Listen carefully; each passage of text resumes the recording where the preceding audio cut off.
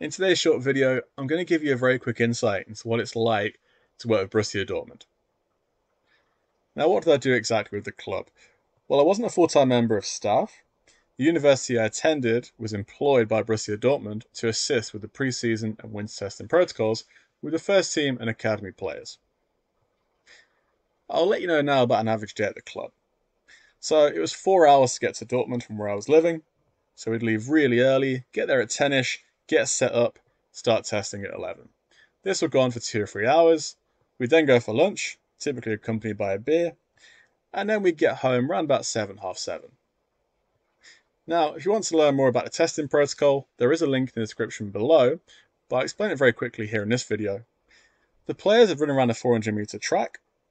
At regular intervals, we take blood samples from their earlobe to measure their levels of fatigue. And in terms of the players themselves, what were they like? Personally, I thought they were really great. They were very humble, they were compliant, you didn't really need to tell them what to do, they just got on with it, because he had a great mindset. You could see why Dortmund was so successful. They have players with a winning mentality. How much money did I make from this experience? Well, technically nothing, because this was part of my PhD salary. The contract that I signed, we were expected to assist with any testing protocols the university was a part of. So whilst Dortmund paid the university, I didn't see a penny from their actual money, but I was still being paid by my university.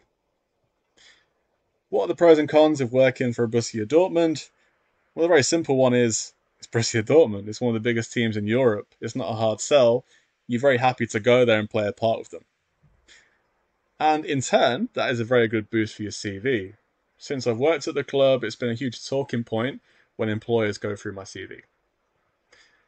A couple of the negatives. It's hard to be negative because it is Borussia Dortmund, it's a big club, but if I had to give negatives, one would be travel.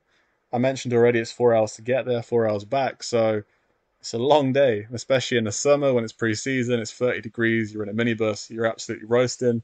First world problems, I know. And secondly, it was a distraction from the PhD.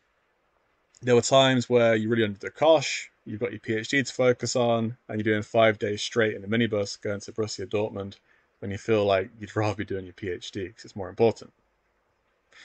Hopefully that very short insight was useful. I do recommend you subscribe to the channel because I'll do more videos about different insights into working with certain teams.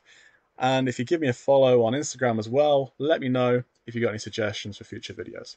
Okay, thanks for listening, and I'll see you in the next video.